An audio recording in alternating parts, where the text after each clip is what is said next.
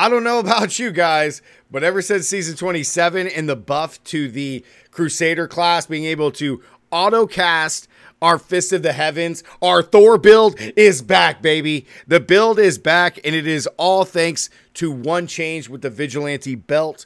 While Steve's charge is active, Fist of the Heavens deals increased damage equal to our move speed and is automatically called down on random nearby enemies, and it is based on our attack speed. It is back and it's absolutely fantastic. I've been waiting so long for this to be back, so we're going to reset this. We're putting all our points in movement speed. We don't need strength, baby.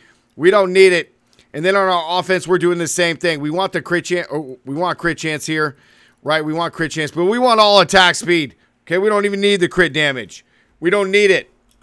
So, I'm not going to break down everything in this build, guys, but I just wanted to showcase the change, and I'm going to show off the build because this is by far my second favorite build in all of Diablo 3, next to the Demon Hunter God DH build or multi-shot.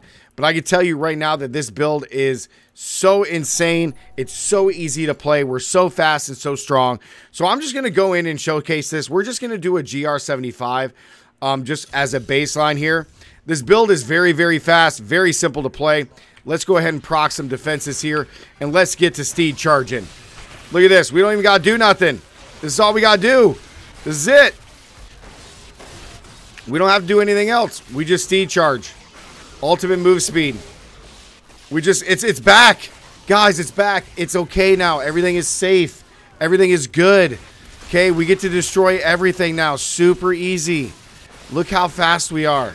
Okay, look how fast we are. We can make this build even faster, okay?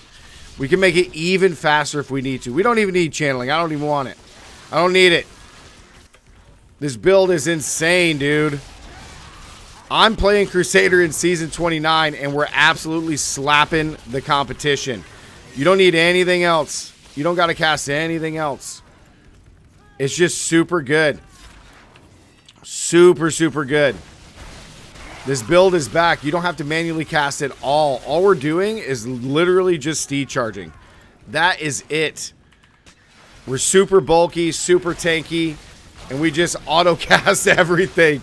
It is so good. I'm so happy this is back. Don't die from the explosions, Warlug. Make it through there. You're a G. I mean, guys, we all know that Witch Doctor as well as Crusader have been getting the short end of the stick, guys, for seasons upon seasons.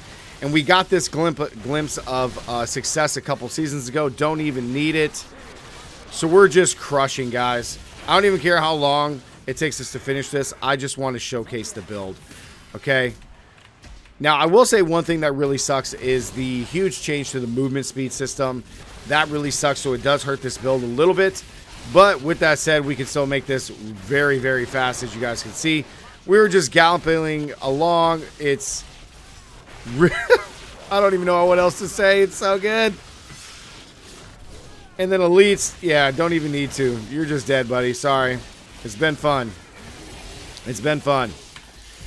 So guys, the build is insane. We don't need to do anything else. The build is absolutely fantastic. Thor is back, and it got the huge change here with the Vigilante belt. I just wanted to showcase it really briefly, guys, in the PTR for Season 29. I am very, very happy about this. This is by far the only build that I'm going to be playing in Season 29 for the most part, just to get through the seasonal journey. But this build is super, super fun, super, super tanky. Super fast. If we go look at the Crusader here, we can go grab Crusader and go Agus of Elar. 138, no problem whatsoever. Look at the hero details. Yeah, you can use Traveler's Pledge. You can mix this up. Obviously, Guardian set is very, very good. Throw the Vigilante belt on for even more damage. There's so many ways to increase the move speed. You have unlimited options here at the bracers for even more move speed. You could even change out, and this was me using focus and restraint without ever manually casting justice, so we actually lost 50% damage here. However, I think the Traveler's Pledge is probably a little bit better, just for consistency of how much we're going to be in Steed Charge, and every time that we manually cast Hammer of Pursuit, we would come out.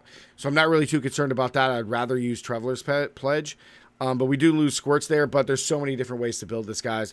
The Thor build is back. Steed Charge is back in full force, and yeah, guys, like the video, comment down below. What do you guys think about the Thor build being back? You only really have to press one button. I honestly don't even need these 3s. I could take these 3 off the action bar, or all 4 actually. We just don't even need them. We could just do this. Have to have Fist of Heavens on there for the autocast, but we could just steed charge, not do anything else.